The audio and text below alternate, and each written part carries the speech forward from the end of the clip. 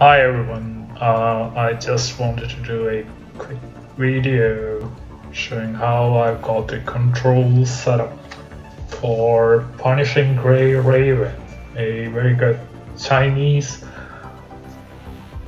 hero collector game. Of course everything's in Chinese, so it's super hard to understand, but I may do it a Google Translate camera app. So you can try pointing that to your screen if you want to translate anything. So I got it running on my PC with NoxPlayer. So you see that going here. So playing this is quite hard, I'd say, without a touchscreen, but with an Xbox controller, I think I got it set up the way I want it. So I just wanted to show you guys how that's done. So let's move into a simple battle where I can show this. And that's great. So just hit OK.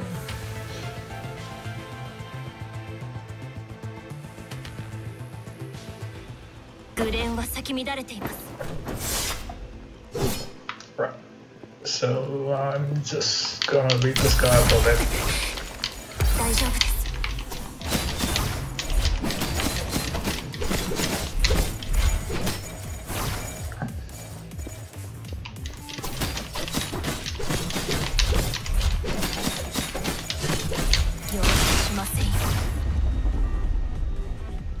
Well,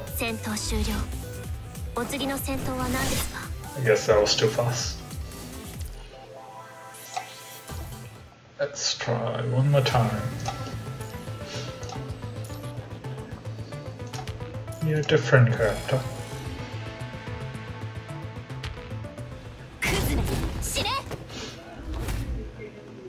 Alright, so in NoxPlayer it detects your Xbox controller pretty much by default, so that's fine. So if I go to my control setup, so I got this little left stick thing here right over the control for the movement. So you just drag it over here and kind of expand it so it just fits over that little circle, right? So if you map it right, you can use your left hand lock stick to move your character. The next thing is your right stick. So I prefer to drag it straight from the menu and drop it somewhere over the right upper half of the screen, or I should say 3/4 up. And if you just drop it there, it should work right off the bat. So over here, the weapon controls, so I got so there's this button for keypad press. So you drag over here, you can just drag it onto the screen and leave it in, and you can press the corresponding button on the console on the gamepad to really show it. So this is the setup I have. So I got A, X, and start, which is where you trigger your ultimate. X is where you dodge.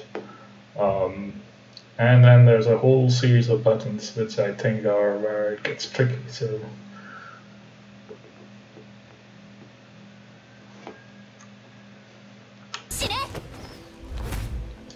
yeah, so I restarted my game so we can get back in.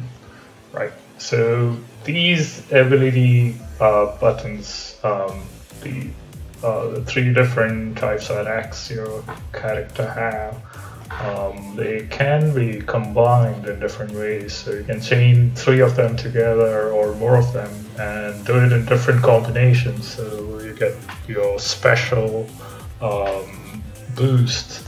So it's actually critical to be able to select which one you're triggering at any given time. So over here, I probably do a LT to get rid of this yellow attack.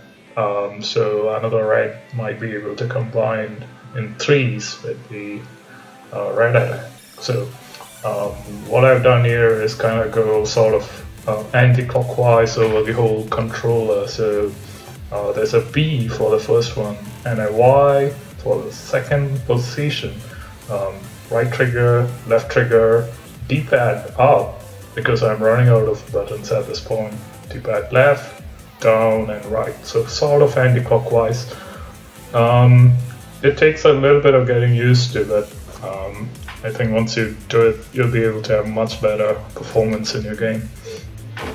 And in many of the videos, it turns out, at least at my screen resolution, pressing up hits the next button to, you know, jump through dialogue and such.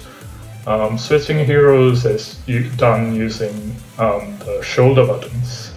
So left button and right button to switch between heroes, and I've got a spare button on the Xbox Share set to back over here. Sometimes when I want to skip through cutscenes and such. So that's about it. I'll leave a screenshot of this in the description so you can kind of refer back to it after watching the video. Alright, hope that helps someone out, and thank you.